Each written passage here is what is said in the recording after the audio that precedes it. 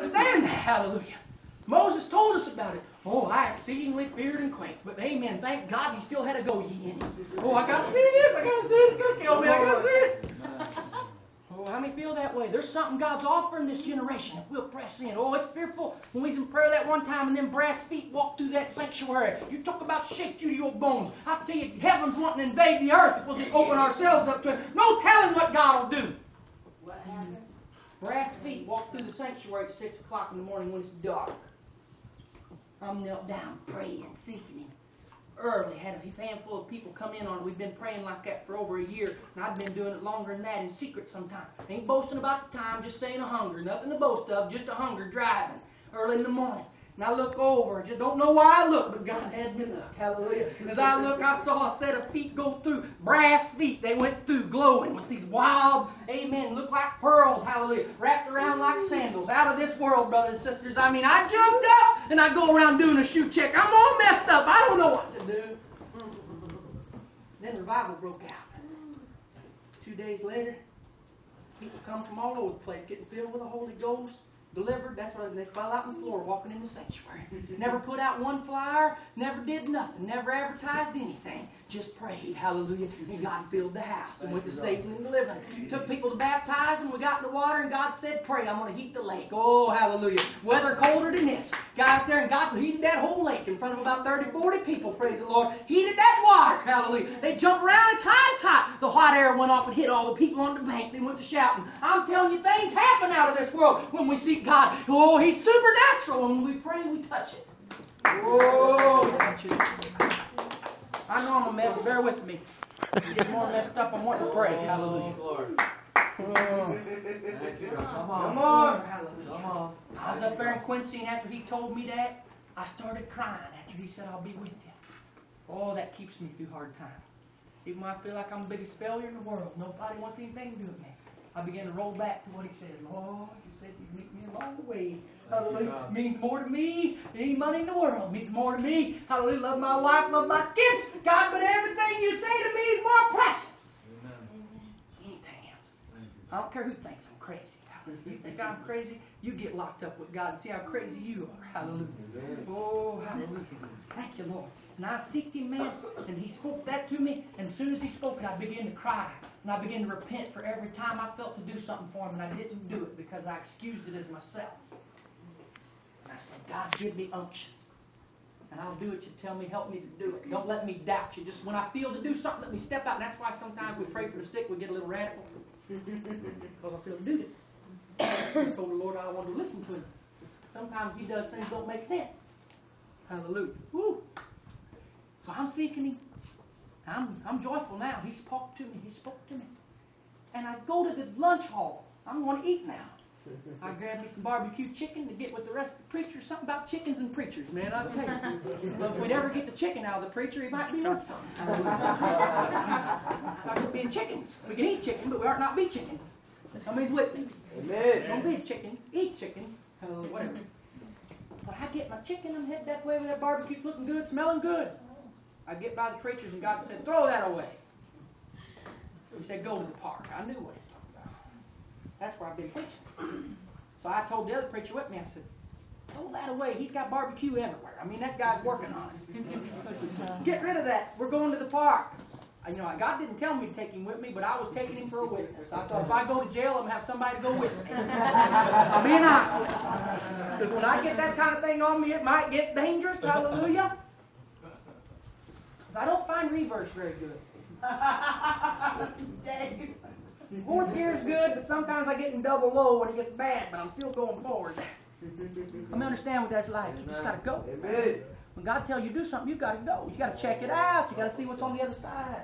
Hallelujah. Well, he said, go to the park. So we're headed to the park. I don't know what's going to happen. I didn't tell him everything he said. I just said, God said, go to the park. I didn't tell him about all this stuff. So we're headed over there. And I don't know what I'm fixing to see. God said He'd meet me along the way. I don't know if I'm going to meet the Lord, what I'm going to meet, but I know I've been told to go. Prayer will bring you things from heaven. Amen. Nobody can ever take something. It says a lot of preachers try to get me out of their companies. A lot of preachers don't like me. A lot of church folk can't stand me. But you can't stop me if I can pray. That's right. I'm not trying to be approved of men. I just want to know the Lord. Thank you, God. Just just want to love Him, want to see other people love Him. People like myself who come out of such a life of hell and trouble, come up with their face glowing because God's blessed them. Hallelujah. How many believe it? Thank you, Lord. Well, I was headed to that park. And as I get close to it, about a block away, I look down there and there's a white-headed man sitting on a park bench. I mean, just as precious white hair you ever saw. Not a hair out of place. A block away, I'm looking at him, and he's looking at us. We're coming down through there, and he ain't taking our eyes off us. All of a sudden, he goes back to looking up. He's just looking up. And I get down there by him, and I cannot pass him up. I'm like... I just look at him. I ain't saying nothing. I'm a mess already. I'm just looking at him. I don't know why, but all I know is God said to go to the park. Here I am. The brother that's with me starts talking to the man. He said, what you doing? Now the guy has got his leg crossed. He's got a cup sitting on his knee, and he's shaking it all over. And that cup shouldn't be staying there. And I'm just like, maybe you've been praying too long. I'm like, huh? But he's I'm looking at him. The other guy, he just had chicken on the brain. No, he's a good guy too. I'm just kidding. Praise the Lord. But he's like, what you doing? The guy said, I just come down from my high place for lunch. High place, huh? Okay. He says, I'm a roofer. And he starts laughing. I mean, this guy ain't dirty at all. I've roofed plenty of times, never looked like that. All of a sudden, he starts talking about the park we're in, Quincy Park. He says, there's a famous debate here one time between Lincoln and Douglas. And he starts telling us all kinds of stuff like that. Now, I'm just listening. I have not said a thing, but it feels like to me this man's talking about an experience that he witnessed, Like he's talking about something he physically seen. And Brother Aaron, he said, I'm afraid of heights. After he talked about coming from his high place, and he looks at him funny, and he keeps on his story. And finally, the other brother, he says to him, he says, where are you from? He said, I'm from Bethel. And I lost it. Bethel's all in the scriptures. It means the house of God. And I'm like, I just kind of do that, and I said, Bethel! He said, yeah, boy. And he locks eyes with me, and he said, the house of God. And he said, God wants you to know something. He said he wants you to live a separated life. Not like the Mennonites and Amish separated away from people, but separated amongst them. He started talking to me about separation and other things, and just other things he's talking to me about. And it's messing me up. I'm all woo, because I know I did pray. God said he's going to meet me along the way. Angel, I don't know what I'm looking at, but one thing for sure, I ain't saying a whole lot. And he keeps talking. Finally, I'm like, Brother Clendenin's fixing to have prayer meeting. If you're late to that, he'll kick you out. This old preacher don't play. He sent people home from Russia that was late to a prayer meeting. I mean, this guy does not play. 86 years old, he ain't joking. And that man says, I know who he is. He'll be all right. Don't worry about him. And he kept talking to me. When we get ready to leave, the man gets up. And as he's walking off, he turns and he looks at us. And he says, be like in the book of Daniel.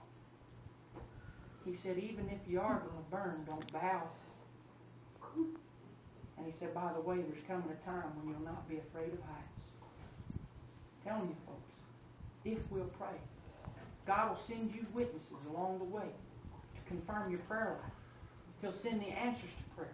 He told his disciples that their joy is full when their prayers are answered.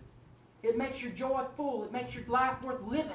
When you touch God for things that nobody else knows about, and it's secrets between you and the Lord. And then God begins to do it for you. Are you with me tonight? Amen. You don't have to just spend a bunch of time playing religious games. You need time to get along with God. That's what these altars are for. That's why this nation's got to learn again what it means to have an altar in the house of God. What it means to stand there and see a place of prayer. God's house, a place where we touch God. Come on, man. We've made the house of God a dinner hall. We've made the house of God an entertainment dive where everybody comes and hear their favorite music. Their favorite, not God's. We've made it a place where people hang out. And there's plenty of sound of bees buzzing, but it's never prayer. It's always people running their lips. I mean, there's a big difference between what we call fellowship and what the first century church called fellowship. Amen. Because if their lips were moving, they would cry preaching to you. How many wants to get back to what's been lost?